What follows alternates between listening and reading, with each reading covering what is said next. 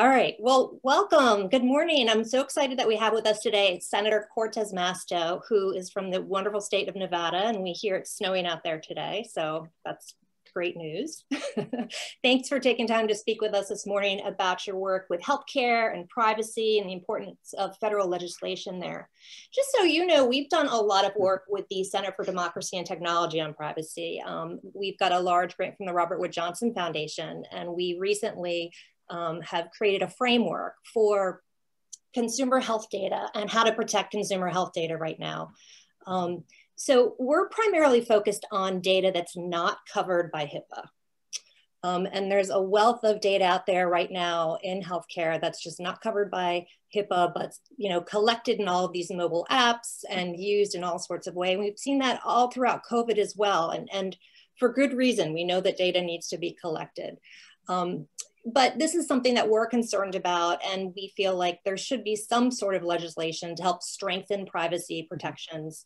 I know that you introduced the Digital Accountability and Transparency to Advance Privacy Act, or the DATA Act, if I got that right, which allows consumers to consent. And I think most of the folks in our audience understand that that means, opting in or opting out. And it also gives new authority to states' attorneys generals and the FTC.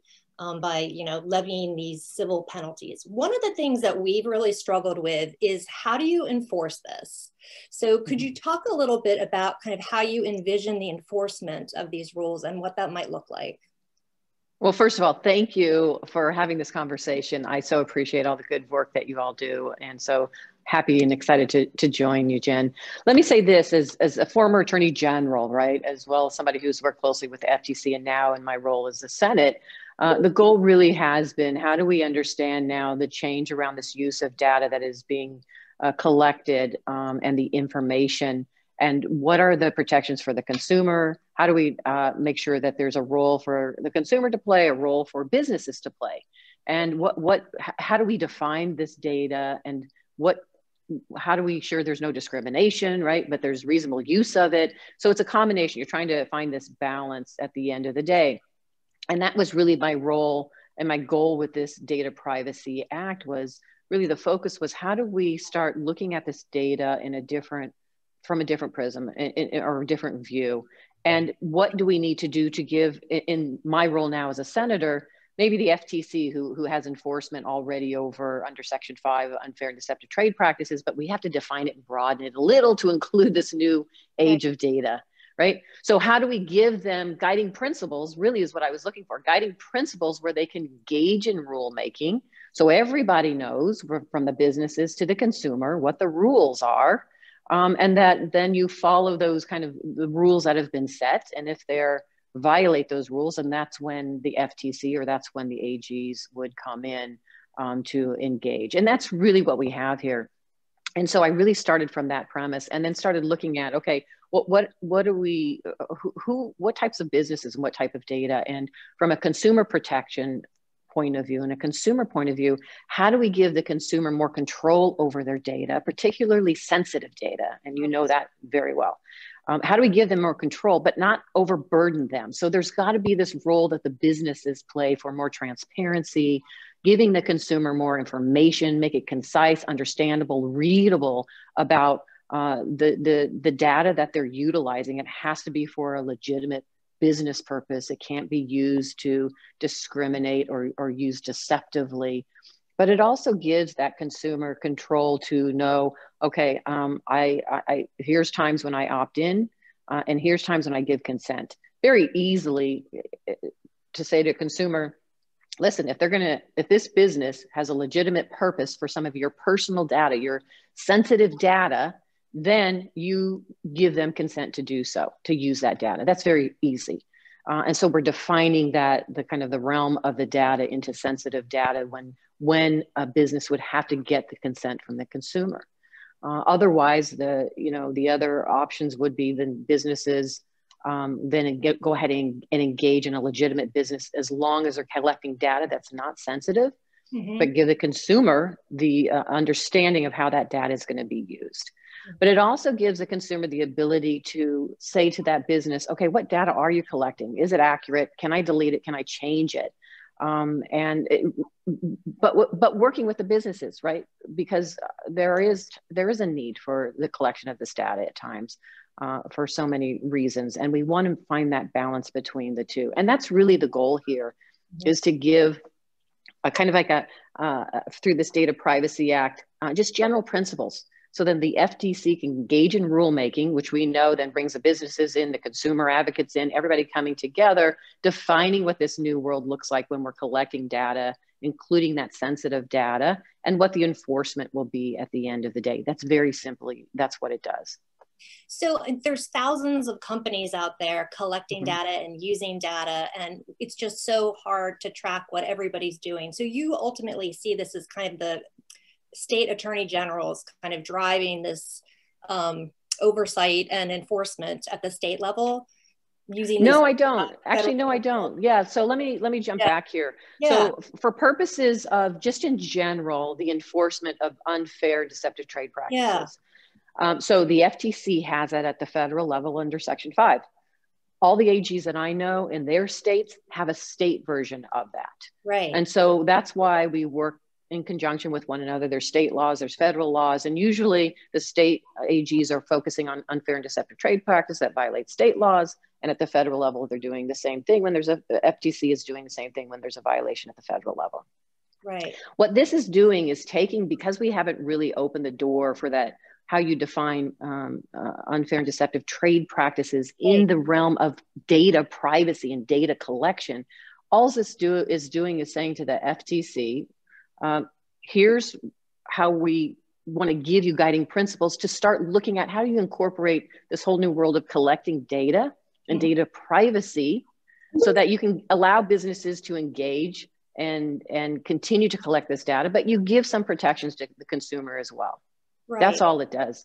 And so what I have found is as the feds and as these laws are broadened, or they are, there's rulemaking that you find this balance between businesses and consumers in this space, you usually will find, and the states will follow similar path of legislation that has been already taken up at the federal level. Now, with that said, there may be states already that have taken this jump and defined data for themselves. I know Nevada has done that to some extent when I was AG. But there needs to be this commonality here, because I do get and I really appreciate the fact that businesses, are also concerned if they are doing work at a national level. There's different laws in different states and how they address this. And so the goal here is to try to work through all of this so everybody's understanding with respect to the data that we're defining, how we enforce it. So the businesses really aren't challenged. And at the end of the day, the consumer also knows that we are defining this based on the data itself and the type of data, not who holds the data. Right. So this is a really tough area, and we work with a lot of tech companies and a lot of consumer advocacy groups, and it's always hard to kind of find consensus here. So the baseline authority for the FTC is really all that kind of holds these county companies accountable right now to adhere to these privacy policies. So I'm wondering what advances, with this new Congress. There's all of this talk about privacy right now. We all know the history of what happened in the last 2 years. What kind of advances do you think Congress can make now with respect to kind of some type of comprehensive data privacy legislation? We know that that's not, the number one priority right now for this Congress. COVID certainly is. But do you see, any advances being made in this next Congress, or baby steps, 5 years from now? How long is this going to take till we get to some federal legislation?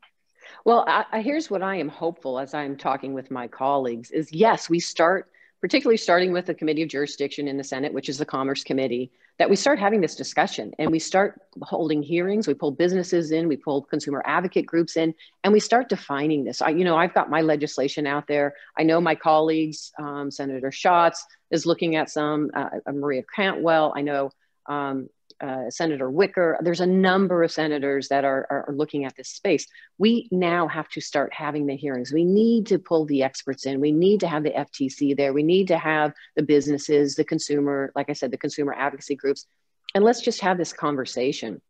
I know we started a little bit of it over the last 4 years. We never finished it. Right. And so we have to engage it. We have to define it, and goes back to defining these guiding principles.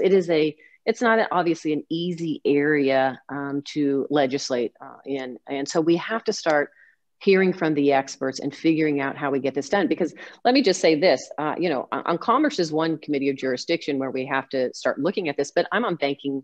Right. The banking committee, this is an area I'm looking at in the financial sector as well.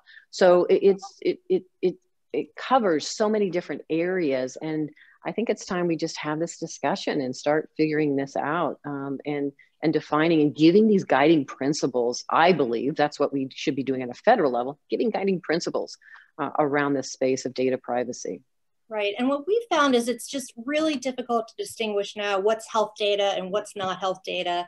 It's all really consumer data.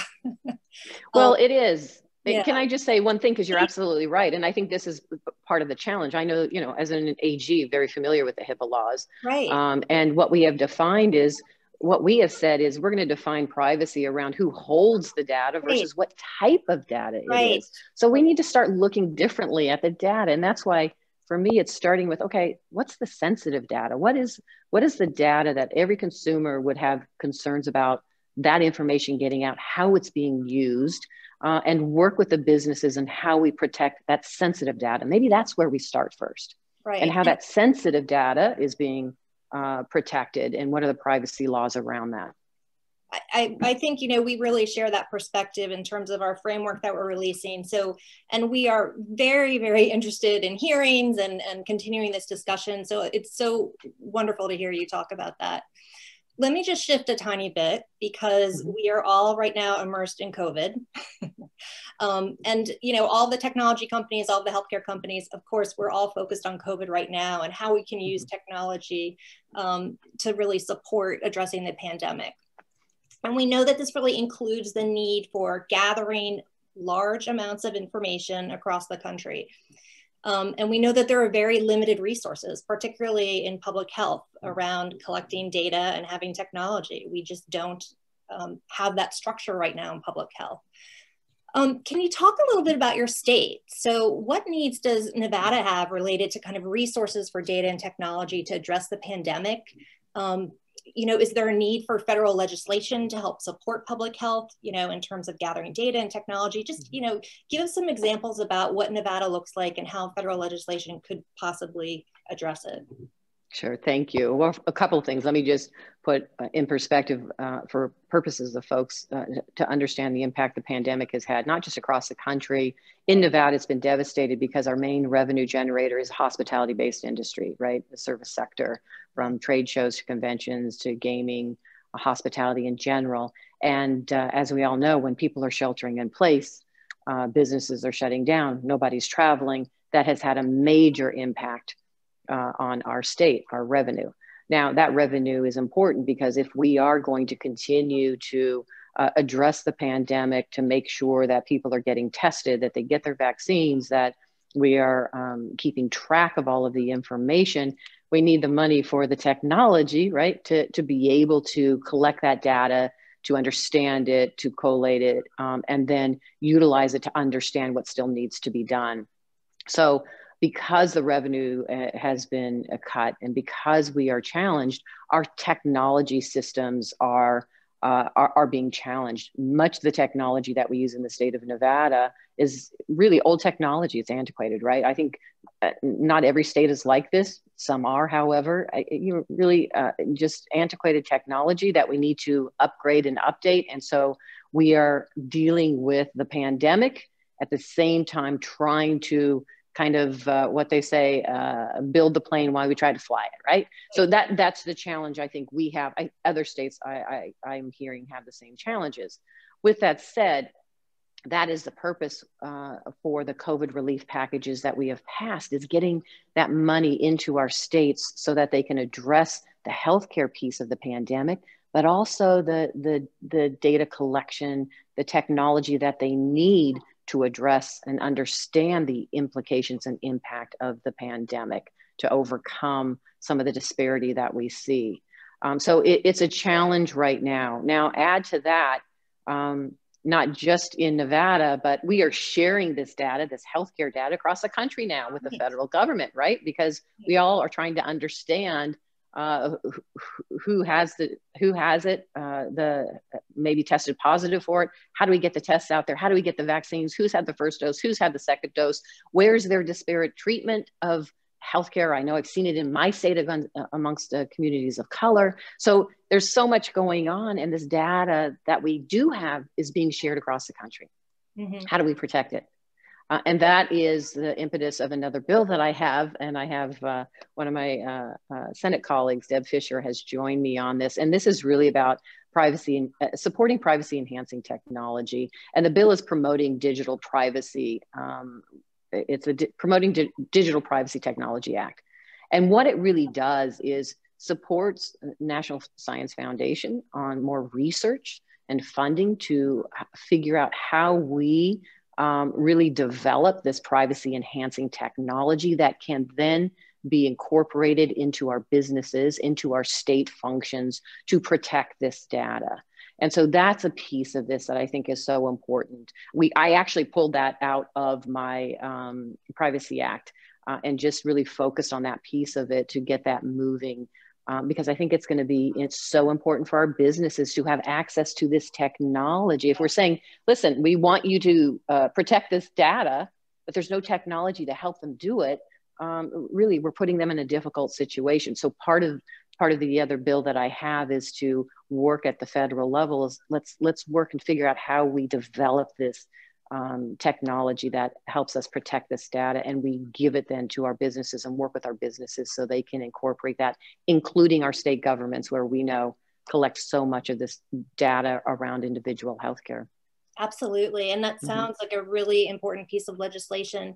And then, one final question. We heard President Biden, it's interesting to say, new president's name, President Biden, talk about, the need to really pass this COVID legislation quickly, and that he hoped to get bipartisan support. But we also know, how we're all suffering, and we're at an incredible lack of resources around the country. What are your thoughts in terms of bipartisan support for this, and how long it might take to, how long we have really to push this through? Well, I know just on the most recent COVID relief package we passed, it was to be a bridge, because I know unemployment is going to run out in March 14th. That's the deadline now under the new relief package. So we have to do something. I can tell you just in my state, just what I was telling you about the hospitality industry, we're not going to come out of this in the next 2 months. It's going to take us time to come out of it. I have the second highest unemployment rate in the country. I have so many people that have been devastated in my state because we've had to shut down our businesses. So it's going to take us time to come out of it. I believe, after talking with some of my colleagues on both sides of the aisle, there is support really for addressing this pandemic and looking to see what else needs to be done. And I'm hopeful that as we move forward with the Biden administration package, that they're going to recognize that more states still need to address this pandemic and come out of it. And we're all going to work together to get that done. I'm hopeful. I know there's bipartisan talk right now. The group of senators that really kind of kickstarted the last COVID relief package are meeting now and talking with them.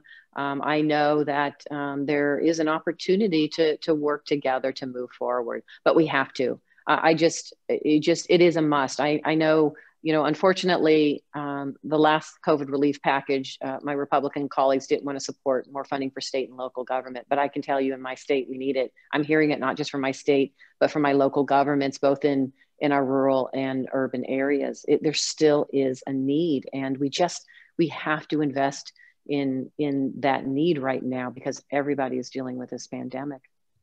Well, we wish you the best of luck with that. And I want to thank you again so much, Senator, for your time this morning. We truly appreciate it. Thank you, Jen.